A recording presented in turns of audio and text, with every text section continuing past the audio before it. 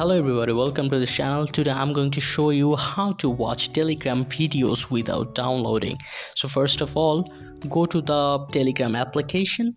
Now from here at the top left corner you'll be able to find a button, three line.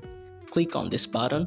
Now go to the settings option, scroll down and you will be able to find a data and storage button under the settings option. Click on this button.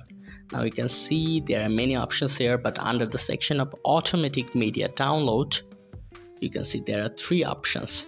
So just uncheck all of these three options.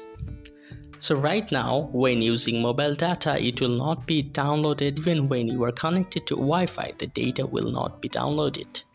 Even when you are roaming, it will not be downloaded. So now if you watch any video, it will not be downloaded.